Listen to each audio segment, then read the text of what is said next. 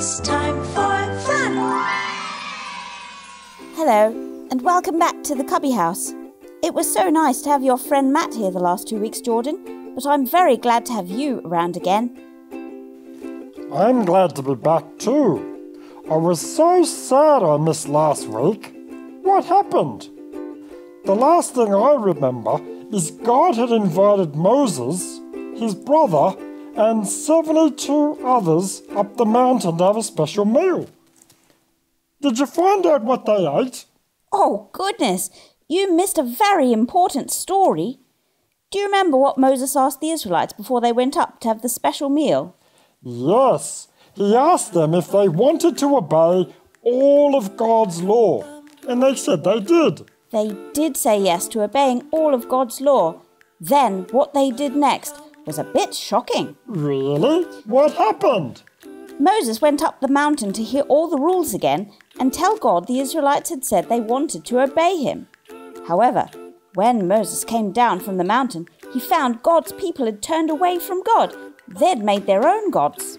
What? That must have made God so angry. It did. God said he didn't want to be with his people anymore. Oh no! What did Moses do? He prayed and asked God to forgive the people. And did God forgive them? I think so. But maybe we should listen to the video Meg and Megan have sent to find out what happens next. That's a great idea. I can't wait to hear the next Bible story and see if they've found Brownie's home. Wonderful. I'm sure you're wanting to see what's happening on the Cubby boat too. Let's watch and see. Hello there, and welcome to the Cubby tent.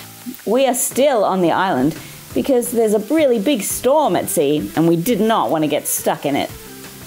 No, we have spent time together. We've built a fire, we've gone fishing and found some yummy fruit around the island. But there's not much more to tell you. Of course there's more to tell them, Megan. I've been waiting all week to hear the next Bible story. Did God forgive his people after they built a golden cow to worship? And did Moses try to put back together the tablets he broke? That's a really great idea, Brownie, to get right into our Bible story. Why don't you grab your Bibles while I grab mine?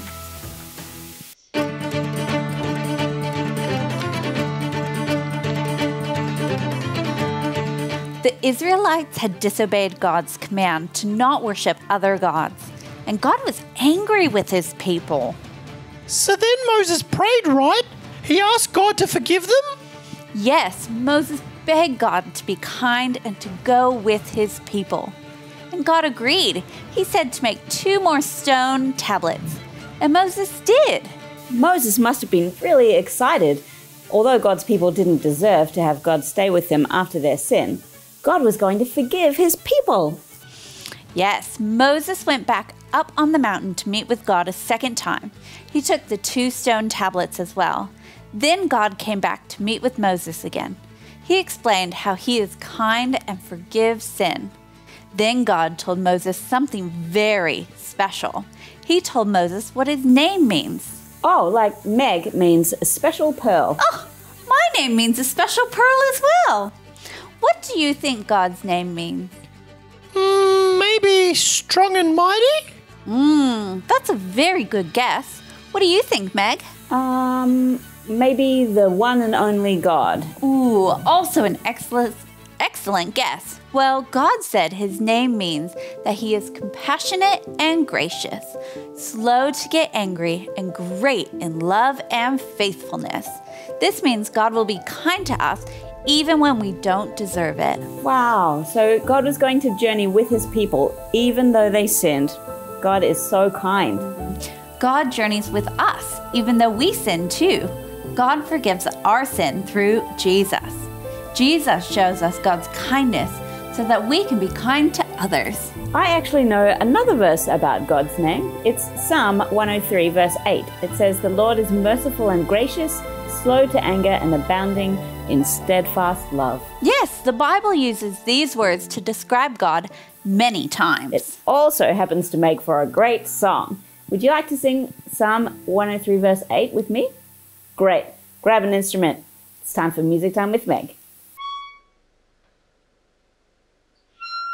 The Lord is merciful and gracious, slow to anger and abounding in steadfast love. The Lord is merciful and gracious, slow to anger and abounding in steadfast love. Psalm 103 verse 8. Psalm 103 verse 8. Psalm 103 verse 8.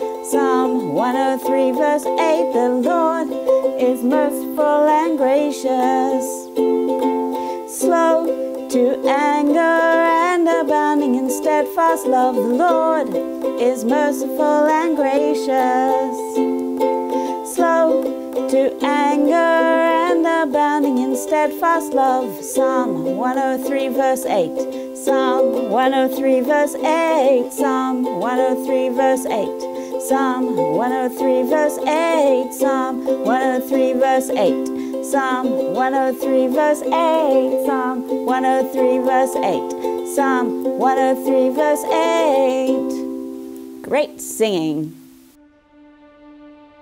What a great song to remind us about God's name.